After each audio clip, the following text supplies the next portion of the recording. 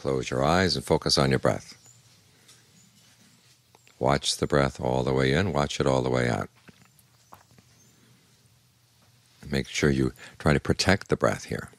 In other words, protect the mind with the breath so it doesn't go wandering off. And look after the breath so that it's comfortable. Not too long, not too short. You're not building up tension in the body as you breathe in, and you're not holding on to any tension as you breathe out. Let the breath be nourishing for the body.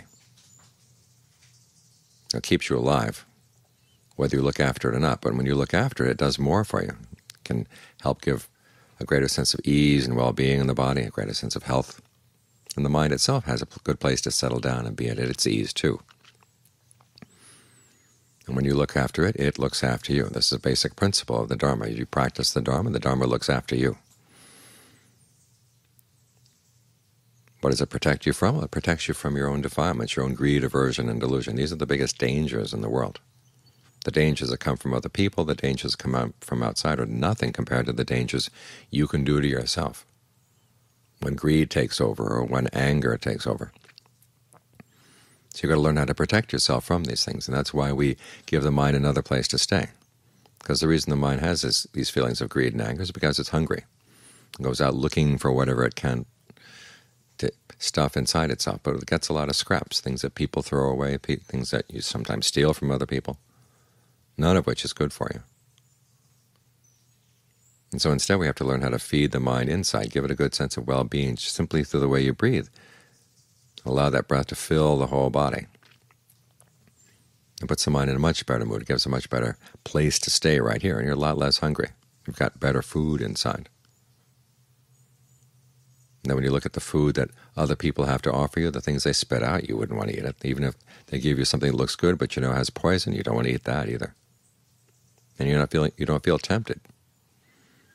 And this way you can begin to trust yourself more, because this is one of the scariest things in life, is that now that things are going relatively well in your life, you're okay, but who knows, when things get really, really difficult, are you willing to harm other people? Are you willing to harm? There's going to be stealing. There's going to be all kinds of things that you can do that you might feel tempted to do because things are difficult.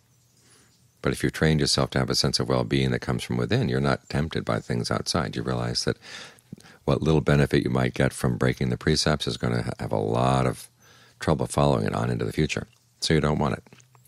You're willing to make sacrifices outside right now for the sake of your long-term happiness. And when the mind has a much better sense of happiness within, simply by the way you breathe, by the way you focus the mind inside, by the way you understand what's going on in the mind, that way you're a lot less likely to do things that are going to be dangerous. So this is how the Dharma looks after you, protects you from your own defilements, protects you from the harm that can come from your own defilements. And that's the most important thing you need protection from in your life. So protect this point of focus in your meditation. Look after it, take care of it, and it's going to take care of you.